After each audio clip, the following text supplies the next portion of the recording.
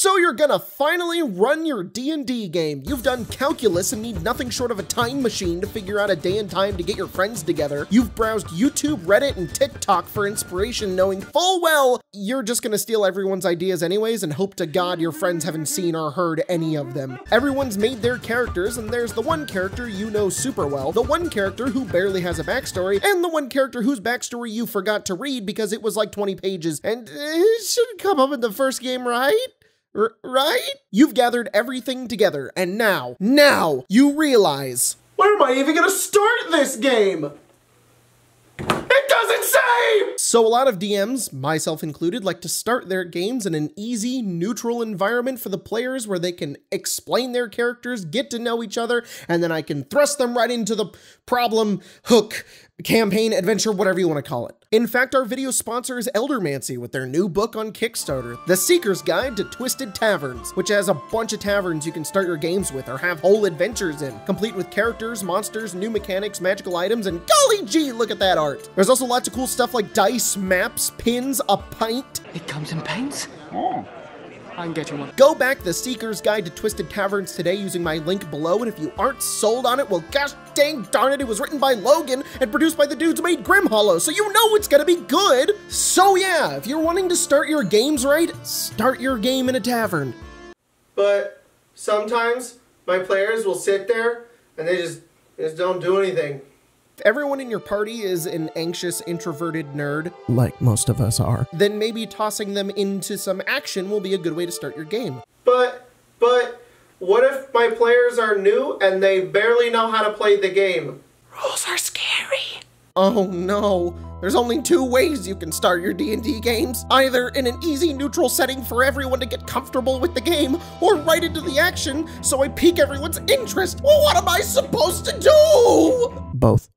You do both. I am sick and tired of seeing D&D games that start with, you're all in a tavern, you all meet each other, now just go hang out, I guess. Unless everyone in your party is like wanting to play Romance My Friends and do nothing else, your players aren't just gonna get up and start doing a quest. Now, I've talked about character motivation before, but this is different. The introduction to your games is almost as important as giving the players motivation. I say almost because you can always retcon stuff in the future. But most dungeon masters are starting their games in taverns because, like I said, easy, neutral, all that, but it allows some time to kind of dip your toes into role-playing and slowly submerge yourself into the game as a whole. Howdy, how's it going?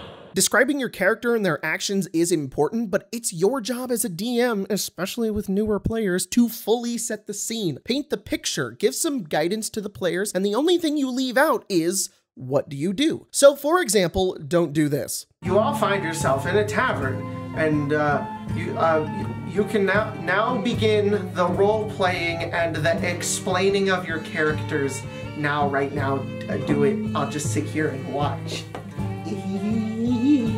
Instead, do this. Hadvar, as you sit inside the tavern, the door opens, and you see another human walk in, armored, with an axe down at his side. He looks around the room, and his eyes wander towards your table. He walks over, pulls up a chair, and sits across from you. Ralof, you are now seated in front of the man that you were looking for. He's a lot bigger than you had anticipated, armored with a sword down at his side. It's about noon. The tavern isn't completely full, but there are a few people making their way about. There's a few gnomes sitting at a nearby table gambling away some gold, but mostly staying out of everybody's business. You guys can now describe your characters if you'd like. Okay, that's good enough. First things first, know the characters. If you don't know who's about to be in your game, then it's gonna be a rough time for you and your players. Who are you? I'm literally playing Shrek! Learn who each character is before the game so you are prepared to fill in the blanks or guide them in the right direction. I also think you should totally build your adventures around your players and what they want to accomplish, but that's a different video. Secondly, I like to do this other thing. You don't have to do this. My players like it. Your players might not. It's up to you, but I think it's worth saying. Guide your players by describing just a little bit of their characters. You as the DM are the arbiter. You have begun the RP. Everyone wants to dip their toes into the RP pool, and you need to guide them, not push them in and expect them to be comfortable. What I do is I kind of lead the character descriptions by starting it, saying, and you see another human walk in, armored, with an axe down at his side. This sets the precedent and kind of leads the player off into describing their own character. And it also shows that I know the player and their character. It's a two-way street of respect. And for the love of Bahamut, do not make a character's introduction a joke unless the player explicitly said so, or they're already acting in sort of a joking manner and have a kind of joking, jovial character. Nobody wants to make their D&D character, and then as soon as they're ready to be vulnerable and play the game and roleplay, the DM puts them on blast and makes them look stupid.